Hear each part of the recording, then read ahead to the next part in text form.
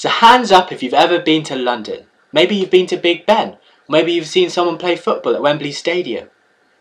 So hands up if you've ever been to London when it's been taken over by a ruthless species of aliens who are hell-bent on destroying the entire Earth population. Yeah, so I bet you didn't see that one coming, did you?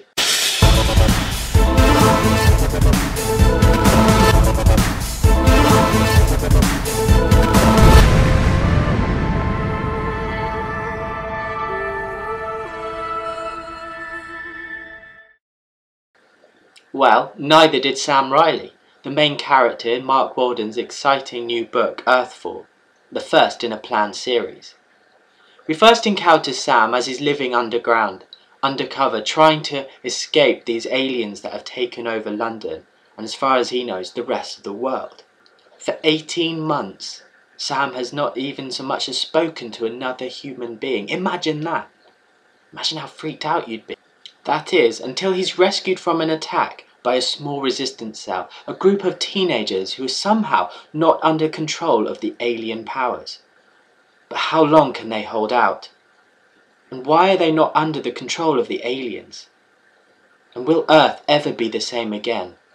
Or will Sam have to sit by powerless and watch as Earth falls?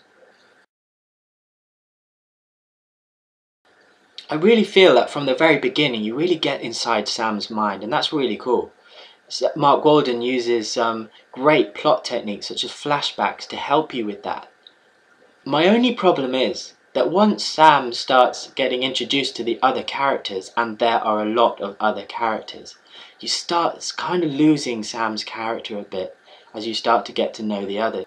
In a very short space of time we're introduced to a whole cast of characters, and sometimes it's hard to work out who's who after only hearing their name like once, and it's hard to empathise with them or even care about them, which is a shame. The dialogue is really good though, and that helps with the characters, particularly Rachel and Jay, who you'll meet later on. The choice of setting and Mark Walden's description is extremely effective.